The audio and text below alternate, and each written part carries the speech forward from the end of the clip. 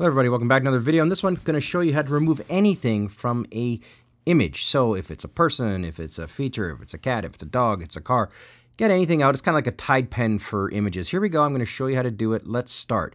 First step, I'm going to grab an image. So I'm going to grab, let's go to my pictures file here, and I'm going to grab this one with a bulldog playing poker.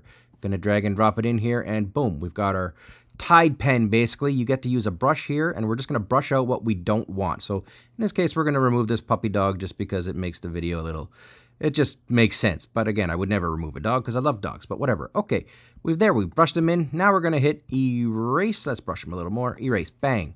Off he goes. He's gone. That's all there is to it. Click on download, and you'll get a few options. They're going to try and sell you some stuff, but you don't have to. I wouldn't do that. Just download it at a low resolution like I've done here.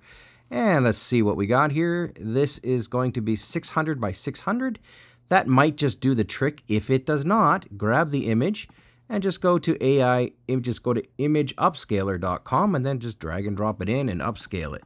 I don't know why this has to go through this, but there you go. And then you just hit start and then it will upscale it by 200%. If you need it to be upscaled further, you can go to 400%. And there you go. You've got it all done free in less than a minute. Thanks for watching.